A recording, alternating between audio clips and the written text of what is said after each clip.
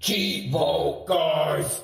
What up, guys? This is Cheevo, guys. back here again with another video. Today, I'm going to be showing you guys how to download and play the Games for Windows Live version of Fallout 3. It's the myth, the legend, the secret treasure in the achievement community, Fallout 3 PC. So why is this so legendary, and how do so many people have this game completed? Well, I'm going to explain it to you guys. So first and foremost, the game is worth 1,550 achievement points. As you can see, True Achievement says that most people complete this game in under 1 hour. And realistically, this is going to take about 5 minutes, 10 minutes at most. This is compared to the 80 to 100 hours that it takes to complete Fallout 3 on console legit. Now, the way that we're able to do this is via a console command feature in the game. This will enable us to simply press add achievement and then the number after to unlock all of the achievements. I'm going to be posting another video after this explaining on how to unlock all of the achievements once you get it working. I want to show you guys something on the True Achievements website. There's a section called games that are GFWL Enabled on Steam. These are games for Windows Live games that we can actually play via the Steam Marketplace. This makes it much easier than having to track down and pay a lot for a copy on eBay of one of these hard copy games for Windows Live PC games. The problem is, for a lot of people, it's really hard getting games for Windows Live to work with all of the Steam games. So in this video, I'm going to be teaching you guys how to get games for Windows Live working so that you can start unlocking some achievements with some old games for Windows Live games, starting off with Fallout 3. So next, I want to address cheating just in case anybody is concerned. So if you check out the cheating policy on trueachievements.com, it actually mentions Fallout 3 PC, the Games for Windows Live version, specifically in the cheating policy. So there's a section that says examples that are not considered cheating, and it specifically mentions taking advantage of an in-game console command, Fallout 3 PC. So just know that this is completely legit, guys. You aren't going to get banned or anything like that. Tons of achievement hunters actually have this on their profile. So let's dive into how to install games for Windows Live as well as Fallout 3 PC. Now, first and foremost, I'm going to be referencing an article by Archer Spence. It's called Fallout 3 PC Troubleshooting Guide.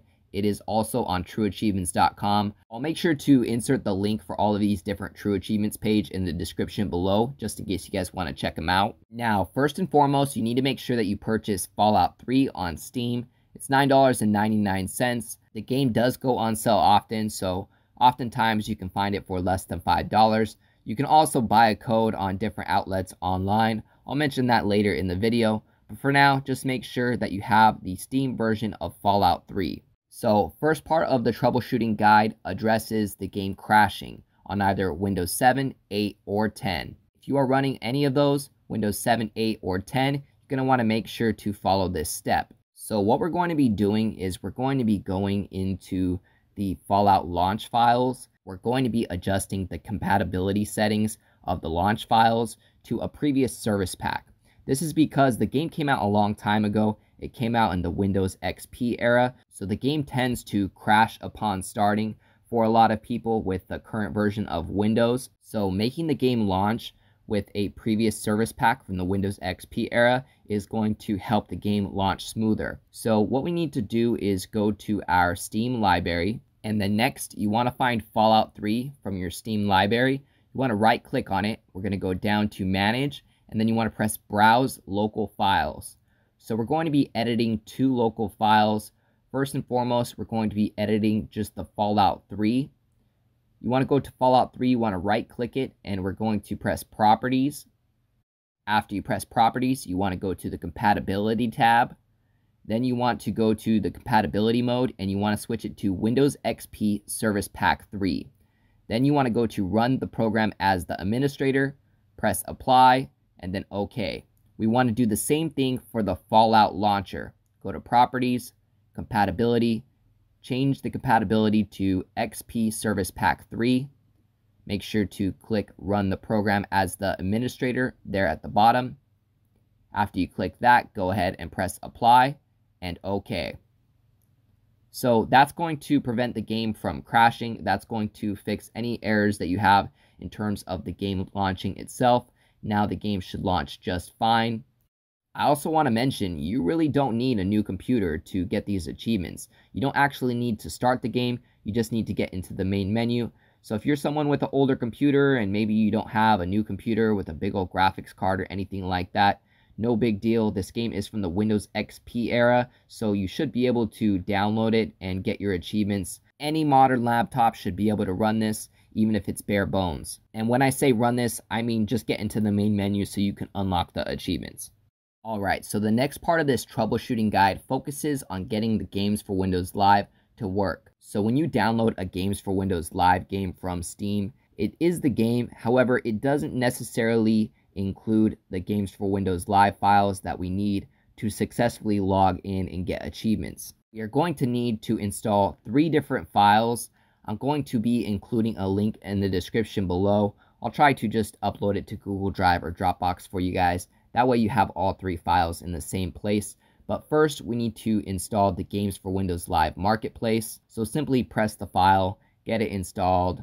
I mean, as long as you're somewhat, tech savvy, you should be able to install a program on Windows. It's not really hard at all. After that, you need to make sure that you log in with your gamer tag into the Games for Windows Live Marketplace. It's not going to show your actual achievement score or anything in there, so don't be tripped out if it shows 0. After that, we can go ahead and install our next file, which is the Live Redistributable Setup.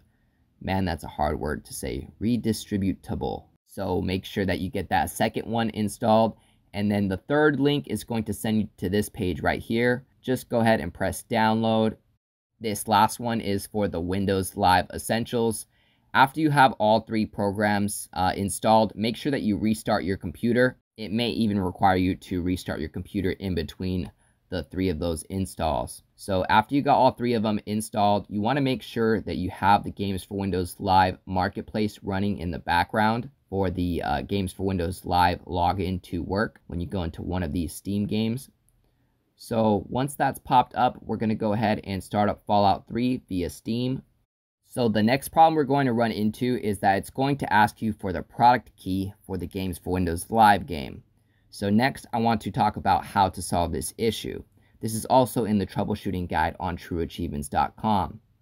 Now, the Games for Windows Live key is a 25-digit key, similar to the length of the Xbox keys. Now, your Games for Windows Live key is separate from your Steam key. So your Steam key won't work, it's not even long enough. Now, there's a couple different ways to get a key, even if you don't have the physical copy.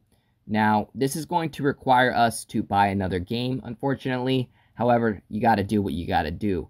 Luckily, we can find some pretty good deals on these games to get the Games for Windows Live keys. So what we need to do is go into Steam.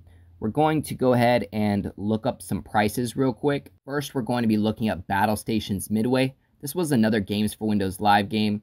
So when you buy this, you're also going to get, another Games for Windows Live game. So it's going to be worth it. But this one is only $6.99. So when you buy this, we're actually going to get access to a Games for Windows Live key. I'm going to show you guys how to find your key once you purchase the game. Another game that'll give you the Games for Windows Live key is KANE and LYNCH Dead Men. So I'd recommend purchasing both of those. That'll give you 3 Games for Windows Live games total. You'll be able to get a separate achievement list in each of them. But not only that, you'll have 2 Games for Windows Live keys for yourself. And not to mention, each of those keys actually works 3 different times.